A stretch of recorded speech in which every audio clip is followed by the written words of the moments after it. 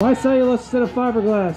Radiant, convective, conductive. There's 3 ways heat transfers, guys. So you're not just wanting to stick something in there for a thermal rating. Yeah, you're wanting to stop outside air. You want inside air to be inside, outside air to be outside. So pretty much thermal rating wise, open cell, cellulose, fiberglass, all those are gonna be relatively the same in R value. So like cellulose in a 2x4 wall, that's a R13, R15. If I put an R13 or an R15 bat in there, same R rating. So, and all the R rating is a formula they've created to, you know, the resistance of. That's basically what the R stands for, the resistance. So how well that product works under stress, basically. So whatever that formula is, that's, you know, R15, that's how much that thermal transfer or whatever that stops, the resistance. They all, besides closed cell, they all kind of work in the same aspect of that. But then when you look at it in terms of stopping air, stopping radiant heat, and stuff like that, that's when you start to see, oh, these numbers are changing